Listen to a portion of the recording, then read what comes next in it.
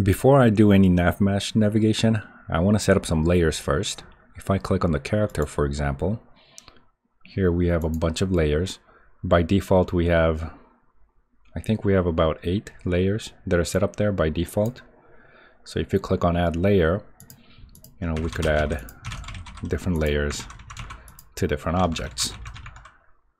Okay. If I click on the player again, now we can choose different layers for each object. I'm just gonna go in there and delete everything except for the default ones. You can use these layers to decide which layer you want it to physically interact with another layer. If I go into project settings here and go to physics, here we have all the layers and we have all the boxes checked. Normally you don't want this because this is going to bring down your performance. So for me, most of the time I just set off everything except default.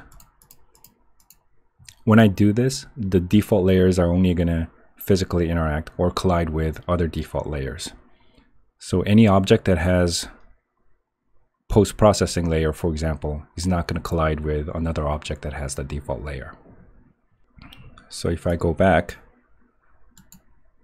in most cases you're going to have everything set at default. Oops. Okay. The problem with this is that you can set this up manually, but even if you export your entire project as a package, for example, if you upload this in the Unity Asset Store, this setting or any project setting is not going to get saved in your package.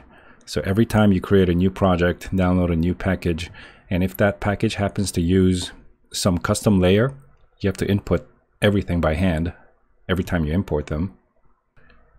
For me, I want to create a bunch of nav mesh agents that interact with just the environment and not the player. And I don't want to do that by hand.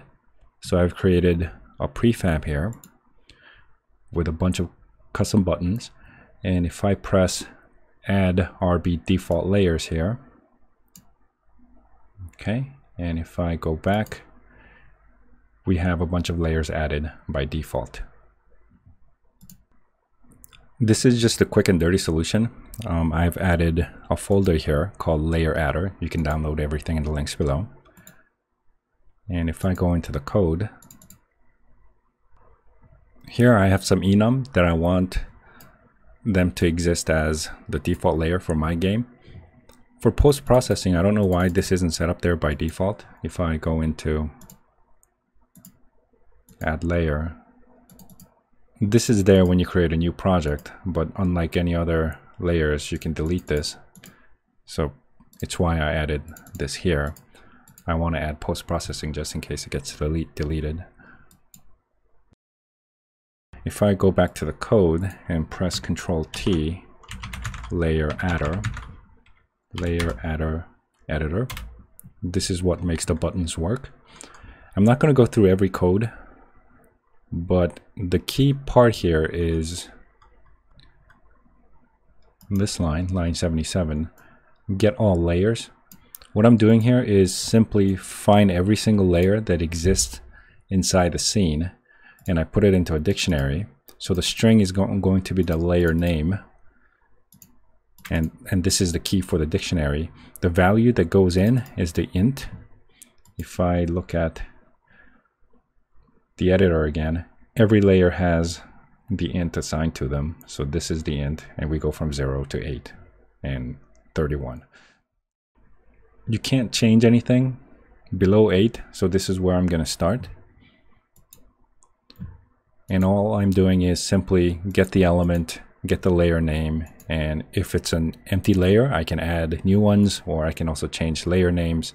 The key part here is getting every single layer and putting it into a dictionary. So you can find a layer that you want, or you can find a layer that's not used, add a new layer, or delete a layer, modify it, do whatever you want. But everything starts here by finding all the layers first. So if I go back to Unity, I have a few more functions. for the layer adder. If I click here, set default layer collisions, and take a look at the project settings again, only default is going to be checked. I also have uncheck all layer collisions. This is going to uncheck everything. And I also have check all layer conditions. And it's going to check everything. So if anybody's downloading my packages, what you want to do to set up the default layer is simply find the prefab, click on add RB default layers, and then click on set default layer conditions. And wait a few seconds. Now we just have the default box checked. And we also have all the custom layers that we want. If I go back to the script and check where the default boxes are being checked, here it is, line 38. So right now I'm only checking default to default, but later I could have some other layer collisions like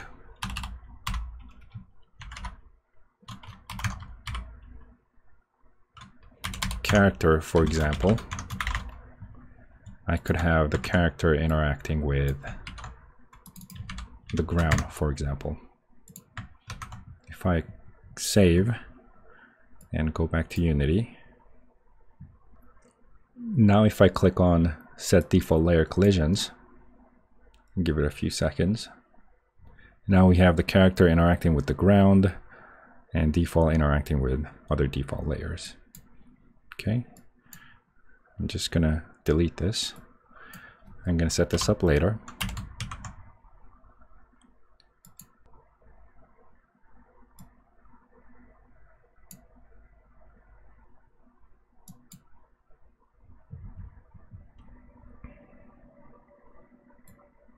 Okay, I don't know why there's lag between the press and the boxes being unchecked, but that's not really an issue.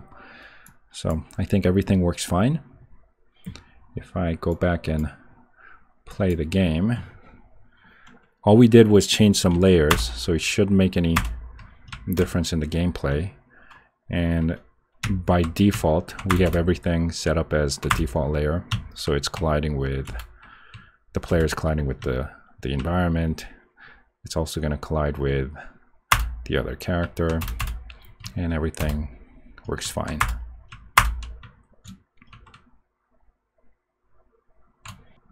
Okay, again, you can download everything in the links below, and let me know if you have any questions or comments, and that'll be it for today. Thanks for watching.